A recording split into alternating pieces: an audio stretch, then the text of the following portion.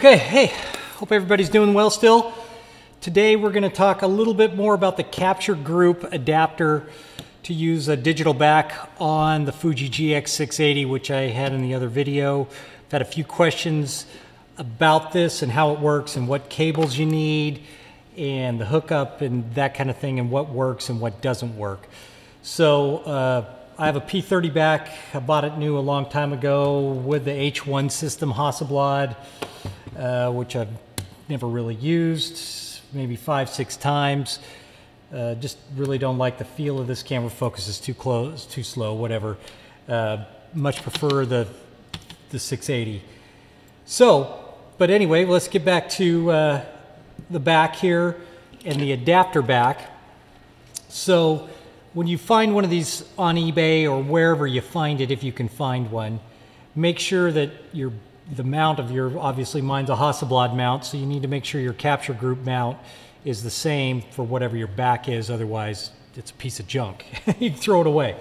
So it's a pretty simple mount onto the back of this thing, somewhat simple I should say. There's a little slot right here for the back, the bottom of the back, and then this locks it in at the top. But there's a little, tiny little thing right here, which you have to, I put in a screwdriver beforehand to move it over, and then put the back on here, slide it in, make sure it lines up. Push it in tight, let it release, and then make sure it's on there nice and good like that. So it's on nice and solid. So you got that, it's on there good. Then you just line up the back here. It goes on a certain way. I've got a little mark, there it is right there, so I can line up this dot and that dot, mount it right in like that, line the two up, clip it on, and then I rotate it one more time like that, and we're good to go. Okay, let's get rid of this guy. Don't need that out here. All right, so next, we've got to attach this to the camera. And it's got a couple different mounts. All these cords need to work and be plugged in. This into the sink. You've got one that goes into the sink right there, and one that goes into the remote shooting area, remote cord right there. I've tried not hooking it up and not using that and trying to use some other thing, and it wouldn't fire. So you need to have that. Then you've got this other little adapter, which came with the Kapture Group when I purchased it for the Fuji. It's so it can fit into the P30 back, and it just plugs in right here and then plugs in onto the side over here, and this is what fires the actual back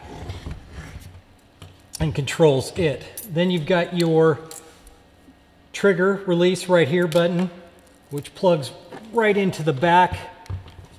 Get this out of the way a little bit. Plugs into the back of this like that. And I put a little white tape on mine just because in the dark it always seemed to be lost and I couldn't find the dang thing. So I put a little white tape on there. So then once you have that on there, you're going to set your shutter speed to whatever else you're shooting. So we make sure these two things match. So I've got that at a 60th, this at a 60th, so they're all set to go there.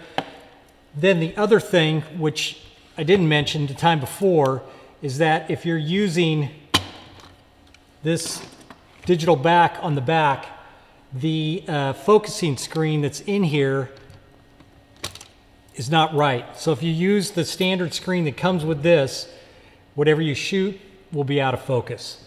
So it comes, when I bought it, it came with another focusing screen, which you can see the thickness of it is raised it up to get the focus point to the right point. So you have to put that in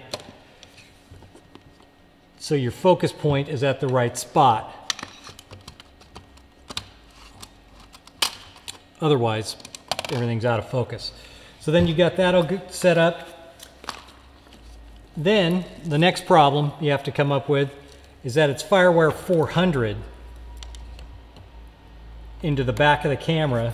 So then you need this little adapter here, which I will put a link to. You can still buy these online. I will put a link to this where you can find it at Adorama. So this is 400 to 800. So then you go into that, and then 800 to lightning bolt. So then that goes into there. And we'll plug this thing in real quick to the back of the computer. And you might have heard it powered on the back because my battery's dead for the back, but once you hook up the FireWire 400, it powers the back. So now that everything's set up, the other trick to this guy that you don't know about is that you want to turn the camera and the camera back on before you launch Kapture One software that you're going to shoot to. For some reason, if you turn the software on first before the back, it doesn't see the back. So I make sure I always have this powered on first, then I relaunch the software, and then everything will fire, just like that. There is also, you can trigger from the back, from the controller right here as well, so you don't really need to use all this cord. It just makes it easier to have the cord out there. But again, you need to put the camera down in multi on the side right here. Make sure you've got it down to multi on this far end down there if you're using that. So you've got your off, single, continuous, and multi. So it's got to be down there. Firing from here, it fires the camera, but it's not taking any shots. That works with this. So you need to definitely use this to make anything go through the camera. So that would be, let me just double check on here what I've got coming through. Set this over here real quick and we'll just do a quick little test, make sure that's coming through. So I know my exposure is way down here. We'll go wide open, 3, 2, and I got it at a second. So reset this over to a second and then fire away. See what comes through here. It's a little slow. Okay, we're looking dark because I got the lens cap on. There we go. Fire that. There we go, that looks good. So again, make sure that you've got, when you buy this thing, if you can buy it online, eBay, wherever, that if they're selling this with the adapter back for your back and everything, make sure you're getting all the cables needed. The adapter that goes onto the back of the, I hate all these cables. Make sure you're getting this adapter that goes with it, because I have no idea where you'd find that now, maybe online, but I haven't seen it. And make sure you get that, and you get the focusing screen that's adjusted for the back depths. So otherwise you're going to be trying to figure out, well, it'd be impossible really to figure out where to focus, back focus, so you'd be looking at everything out of focus, which wouldn't be good. So I would make sure that they're offering that focusing screen to go with the adapter and all the controllers and all the cables. Finding FireWire 400 cables and all that other stuff, easy to do on eBay, Adorama, wherever. Big truck outside the studio if you heard that. So everything's easy to find. 9-volt battery operates this guy from the back. So that's simple stuff there. Again, lots of cables, which I hate. But yeah, again, and trying to fire from here, it doesn't send anything to the computer. You need to be doing it through this, or else the back just has an error, 2-shot error it gives you.